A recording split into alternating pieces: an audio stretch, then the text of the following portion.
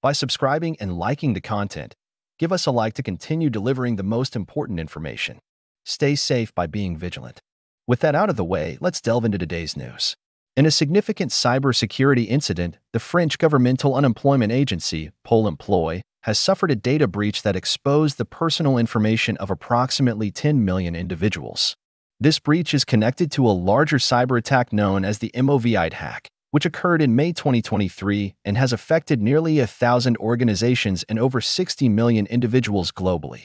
Pôle emploi, which is responsible for registering unemployed persons, providing them with financial assistance, and aiding them in job searches, detected the breach in one of its service providers' systems, leading to potential disclosure of job seekers' personal data.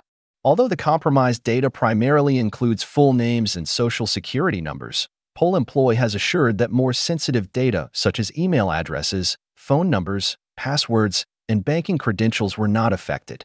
Despite the limited scope of data types exposed, the implications of such a breach are far-reaching. The exposed information could potentially be exploited for fraudulent activities, and hence, vigilance is advised for those affected. Pôle emploi has taken steps to secure its systems further and has set up dedicated phone support to assist and address the concerns of impacted individuals. They've also emphasized that their financial aid programs remain unaffected and that their online employment portal is safe for use. This breach's link to the MOVEit hack is particularly alarming, given the scale and scope of the cyberattack that has had a massive impact on numerous organizations worldwide. The Clop ransomware gang, known for carrying out the MOVEit hacking spree, has yet to publish the data from this breach on its extortion site, which aligns with their stated approach of not exposing information from government agencies. The incident has prompted calls for enhanced cybersecurity measures within Pôle emploi and other organizations to prevent such breaches from recurring. Investing in robust cybersecurity infrastructure, adopting a proactive cybersecurity approach, and ensuring compliance with data protection regulations like the EU's General Data Protection Regulation, GDPR, are crucial steps organizations must take. Automating threat detection and response and maintaining visibility across Security Operations Centers, SOCs, can significantly improve an organization's capability to respond to cyber threats.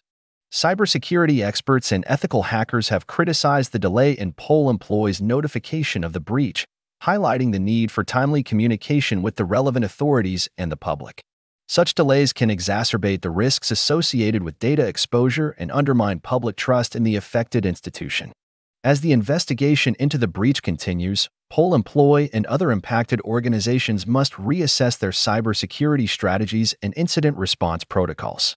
Sharing information about cyber threats, cooperating with law enforcement, and providing transparency are essential for fostering a collective response to cyber incidents. The breach at Pôle emploi serves as a reminder of the persistent and evolving threat landscape that organizations face. It underscores the necessity of being prepared for such events through both preventive measures and effective incident response plans. The MOVEit hack and subsequent breaches, including that of Pôle emploi, illustrate the complex challenges that cyber attacks pose and the importance of a coordinated and robust defense against such threats.